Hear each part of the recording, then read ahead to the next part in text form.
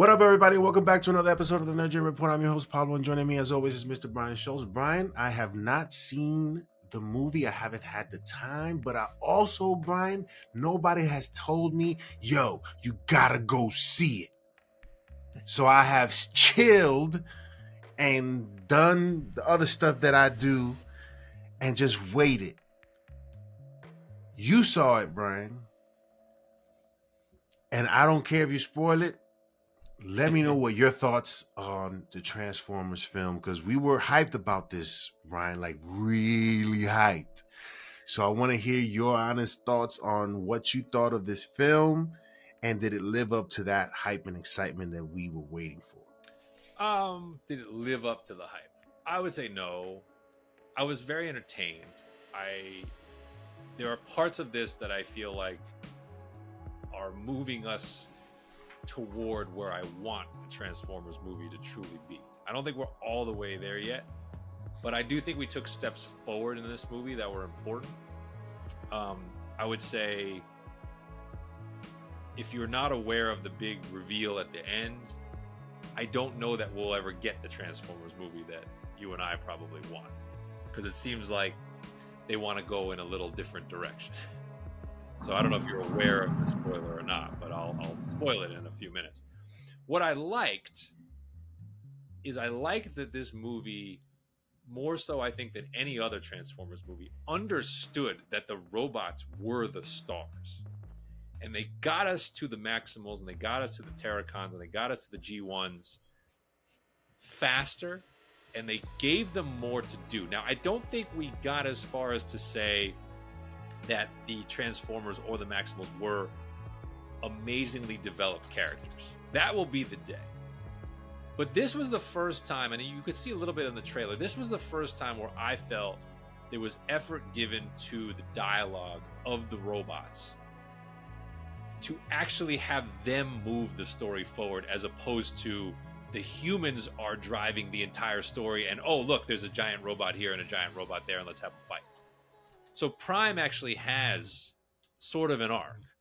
Like they took the G1 story of the crash on Earth, and they made it so that he felt guilty and responsible for their inability to get back home in the ensuing years they had been there. I thought that was interesting. It at least gave him like an emotional, a little something to make him behave a little differently than the Optimus Prime that we know, although he ultimately gets to where you'd expect him to get to as a hero.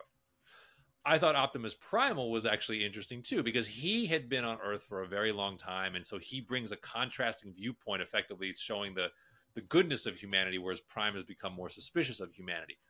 Again, was it fully fleshed out? No.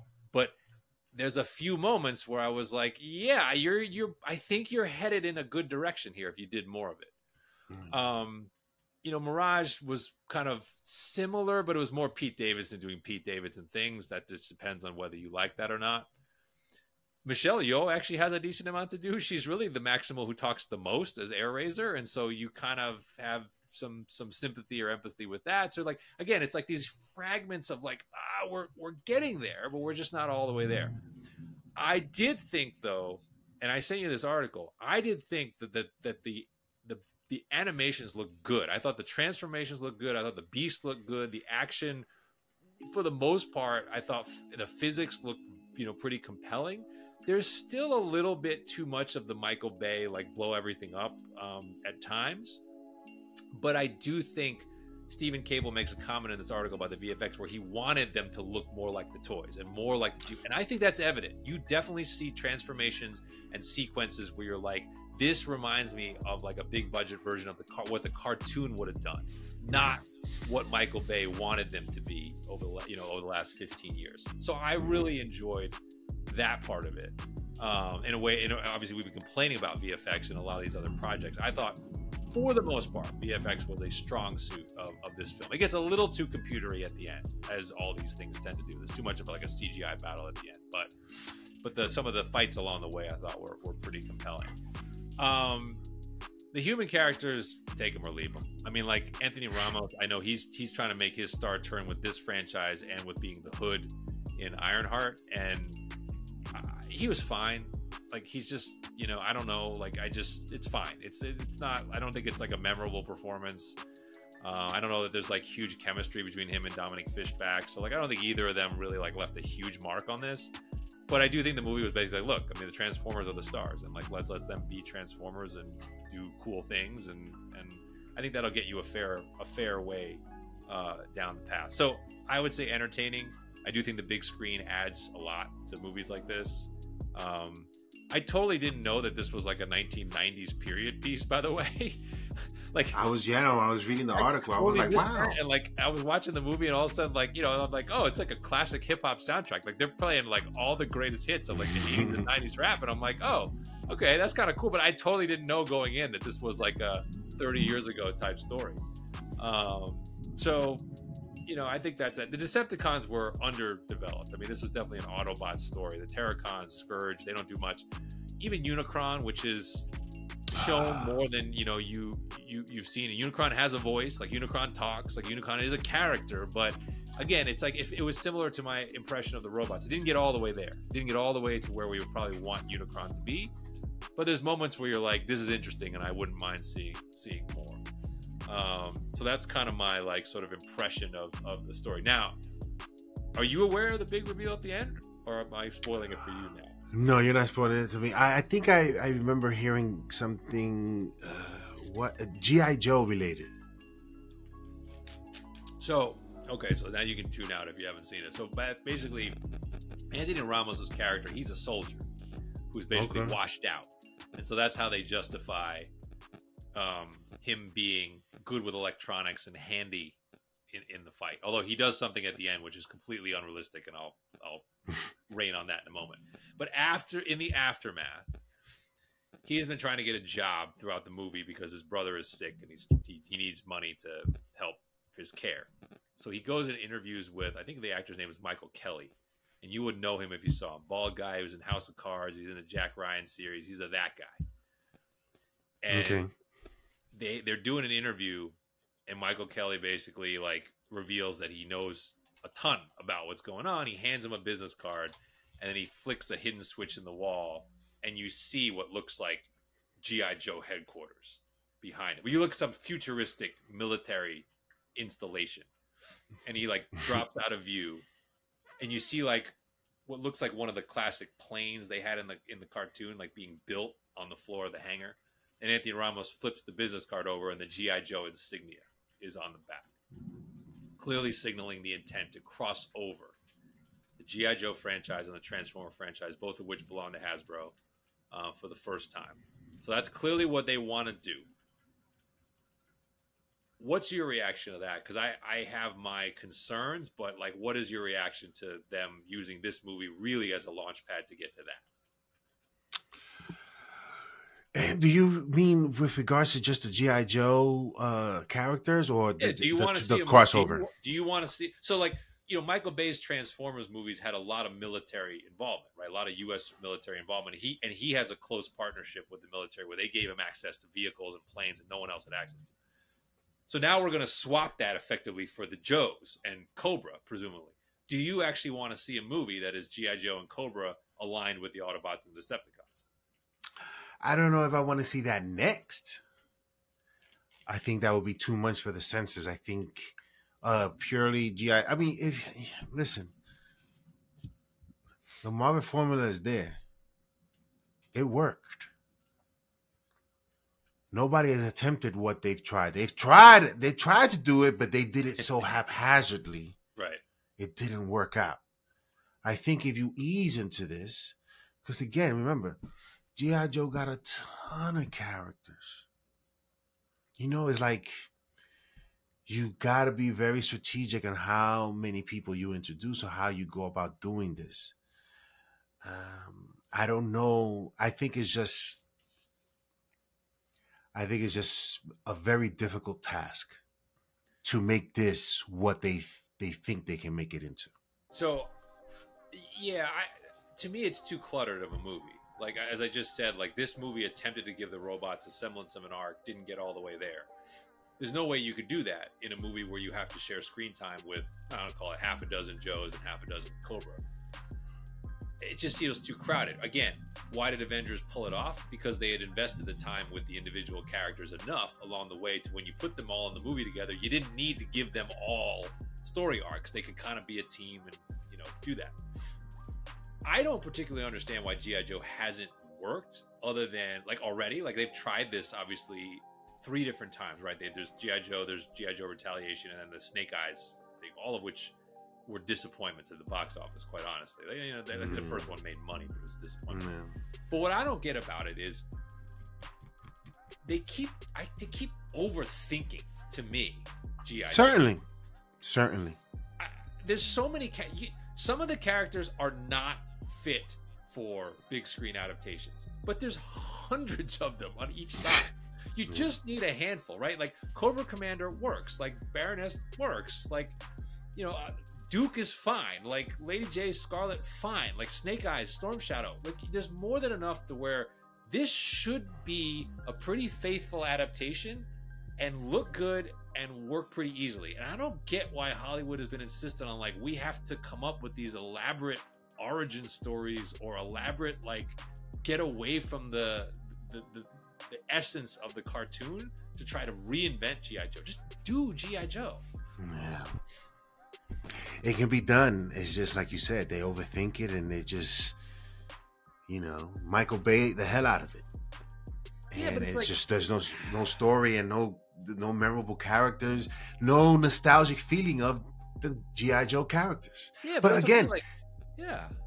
Go ahead. I was just gonna say, like, there's so many military dramas and shows and movies that have worked, and it's like, it's G.I. Joe's just that with cooler weapons and, like, funnier names. Like, it shouldn't be that hard. Like, you should be able to make a really coolly staged action set piece that utilizes the advanced weaponry and skills of the individual characters.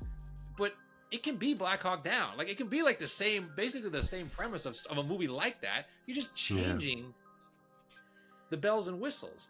But Hollywood just won't make that movie, and I don't know why. Yeah.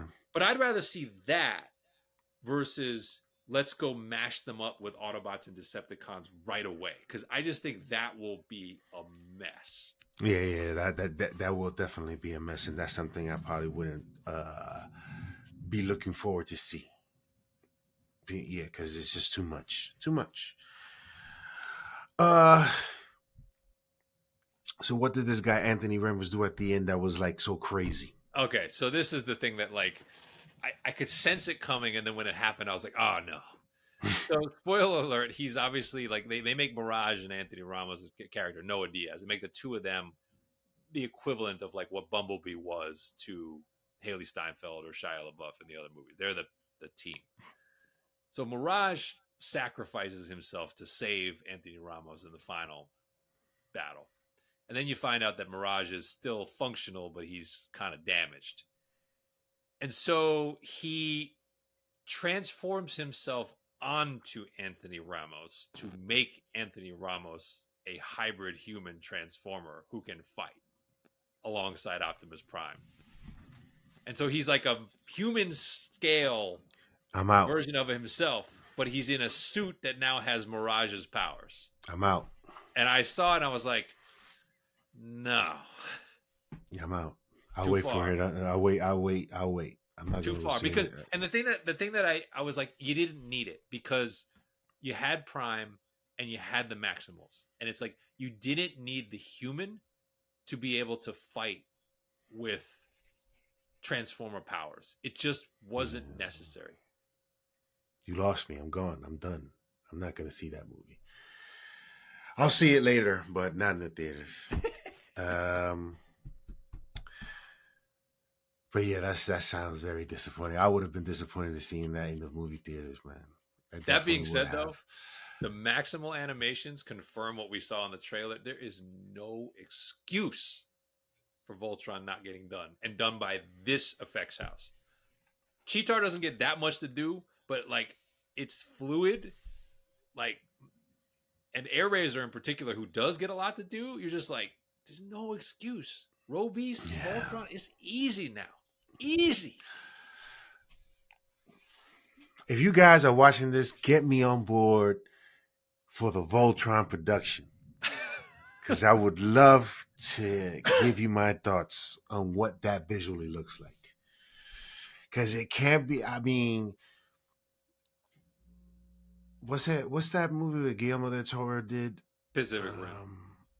Pacific Rim. That look, man, Brian. How do you top that? I don't know if you can, but I think just the nostalgic feeling of this is snap Voltron is enough.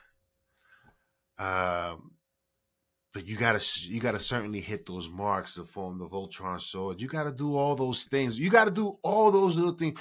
You gotta look at Super Mario Brothers and what they did. Correct. Do all the little things that people stay connected to what they are used to or remember feeling and watching and understanding. You do that, you have a successful a film like that. Yeah, and also, again, to your point, don't reinvent the wheel. Go to Planet Eris and make Planet Eris cool. Like, you try to do, I can already see the mistake where they're going like, we got to put this on Earth. No, go to Planet Eris. We're much more interested in a new universe and galaxy. Look at all the people that want to escape to Pandora. Exactly. That's what you got to do. But yeah, let us know what I haven't seen it. Again, I'm not going to probably see it. But Brian saw it, and where out of 5 stars? It's 2.5. It's one of those where I would say like it entertained me. The big screen added something. The Transformers are still cool. The story's whatever. Like I said, that the finale defies belief, and then the G.I. Joe thing. I'm more concerned than excited about it. But it is a movie that goes by pretty quickly. So like, if Bumblebee is, it's like. It's probably the 3rd best Transformers movie we've got. I would say like Bumblebee and the original Transformers are still the top 2. Okay. I would slot this as the next movie. It's a good bit better than like Revenge of the Fallen, or Age of Extinction or Last Night for sure. But I don't think it quite is. I think Bumblebee was a tighter movie, for example. Yeah, certainly. Yeah. All right. Oh. Yeah, let us know in the comment section below what you guys thought of the Transformers film. Did it live up to the hype and your expectations of what the Transformers should be? And if you saw the movie and you saw the end credit scene, what are your thoughts on the whole G.I. Joe crossover thing, man? For me, I'm like, no. Listen, if you want these things, these big things to work like that, you gotta make us care about that journey along the way, and then but not boom. You can't give a Street Fighter, yo. You can't. In Mortal Kombat, you can't do those things anymore. They just don't work. At least I don't think they can work. But it's how these executives that are making these movies, if they're the ones making these movies and they're only seeing dollar signs, we're gonna see crap. But if you see guys that are really like invested, like a Kevin Feige sort of, you know what I'm saying? James Gunn saying coming out and they want to do these films, then we have something to be excited about. But just these Transformers G.I. Joe, this sounds crazy. This sounds like one of these ridiculous things that somebody on John Campia would say, that would be good. Transformers and G.I. Joe. That movie's gonna make $1 billion. I don't know. It sounds like too much. But let us know in the comment section below, and we'll see you next time on the NerdGen Report. The show goes on!